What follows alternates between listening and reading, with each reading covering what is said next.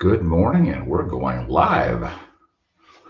Give me a thumbs up, Merriman, when we're hooked at all of our possibilities. Give everybody just a couple of moments to join us this morning. Beautiful Monday morning. Hope everybody had a chance to have a little meditation time, a little exercise this morning. What a great Monday morning. The sun's shining here. It's just beautiful.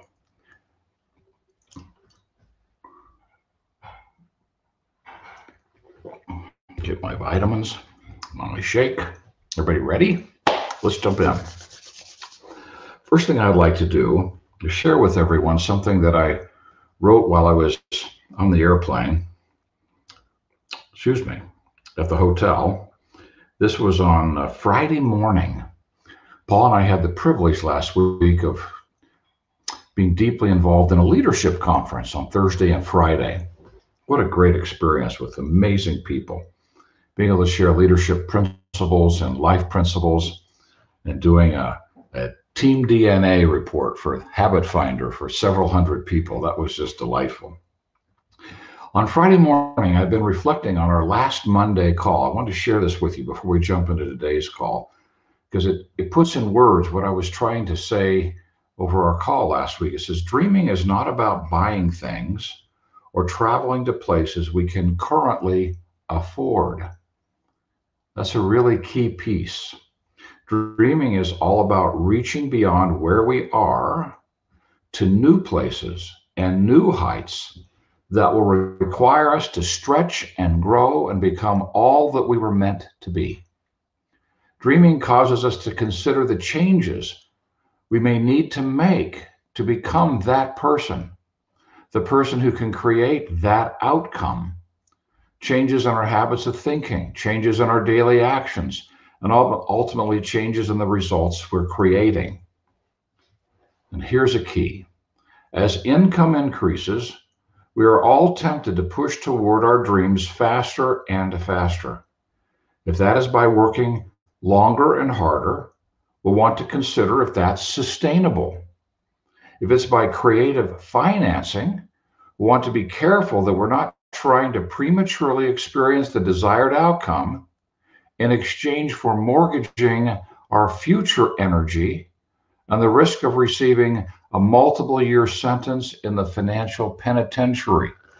We want something so badly we're willing to just go into debt. That's a nice way of saying it, by exchanging and mortgaging our future energy. Dreaming is about creating, not getting. Dreaming is less about the destination and more about the journey of becoming. Dreaming is a sacred process in which a human being can partner with the divine and taste the joy that comes from unleashing one's potential. Maybe we can post that for everybody on this call so everybody can have a copy of that just to reflect on it. It's been guiding me this last couple of days as I've been considering possibilities in terms of dreams. Again, we don't just, if we could buy it, we don't need to dream about it. We just start executing the creation of it. But part of the dreaming is creating the resources necessary to begin that process. So let's not forget that piece to stretch and grow. Now, there's a topic that's been on my mind over the weekend, in addition to that clarification and dreaming, and it's gratitude. And we hear about the word gratitude all the time, but I had an experience, a personal one, Saturday morning. I just wanted to share with everyone. I had a phone call with a former coaching client who wanted to re-engage with us. And it was just the most delightful call. And as I was listening, he shared his gratitude for the contribution I had made in his life and in his relationships and in his business. And I thanked him and I hung up and I just sat there for a minute. And I got to tell you, I got really emotional. I didn't realize how much I needed to have someone say to me how grateful they are for the service that I give.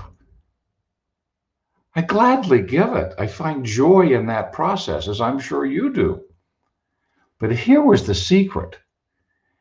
If I needed that, how much does everyone else in our lives need that? Today, as we reflect on gratitude, we might reflect on our health.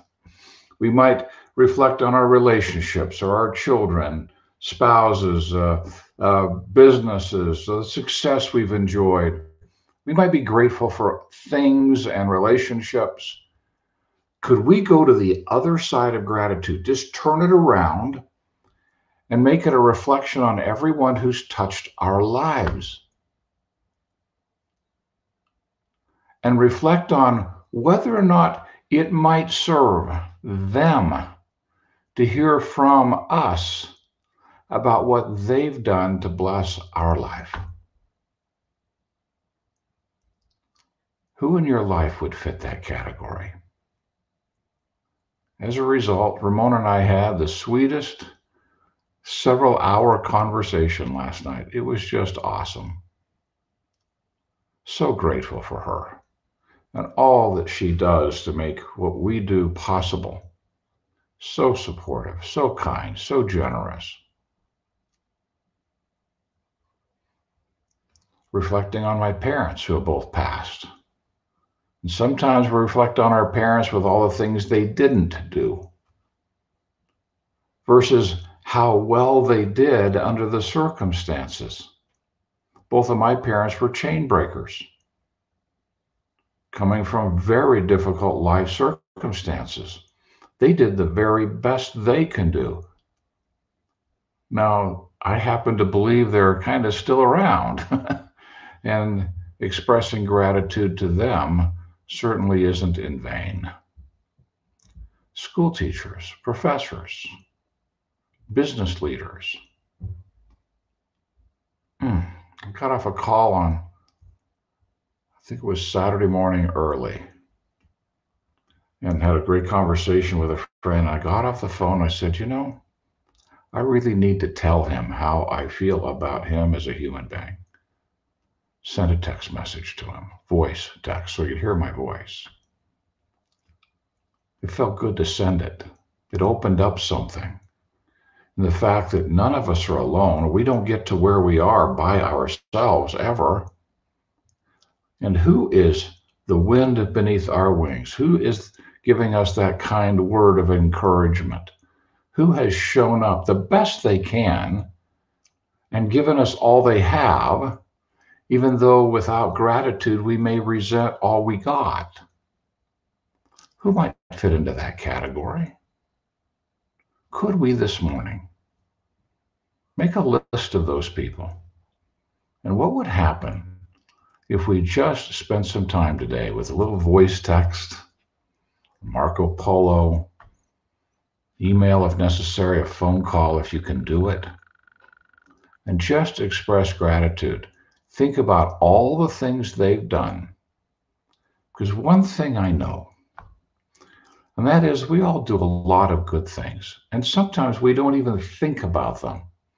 We certainly don't value them. And as an individual, we have a tendency to be a little tough on ourselves, reflecting on our mistakes, the things that didn't go well, that we wish were handled differently.